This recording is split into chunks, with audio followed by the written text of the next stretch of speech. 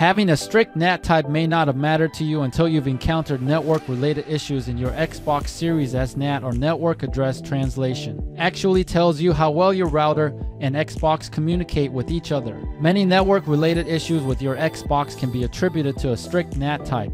In this video, we will show you how to get an open NAT on your Xbox Series S.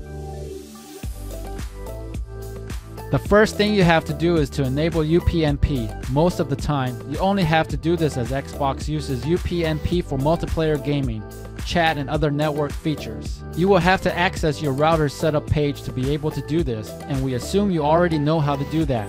To enable UPnP, log into your auto settings page, look for UPnP and click on it. Most of the time it's disabled by default, so enable it and save the change you made.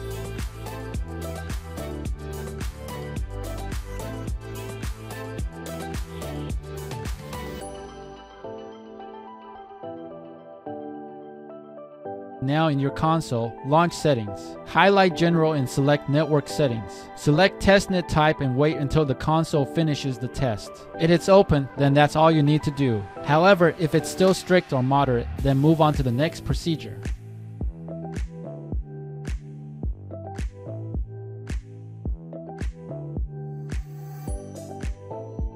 If enabling UPnP doesn't change the NAT type to open, then the next thing you need to do is to place your Xbox Series S and DMZ. The DMZ is a separate zone on your router, which you can place game consoles on your home network into to allow them to bypass firewall filtering and fully open them up to the internet for best connectivity. Here's how it's done. Press the Xbox button on your controller and select Profile and System. Select Settings and choose General.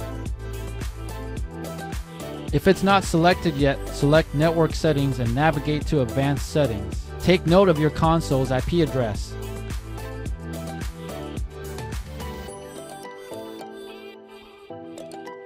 In your router's settings page, look for DMZ and click on it. Enter your console's IP address and enable DMZ. Save the changes you made.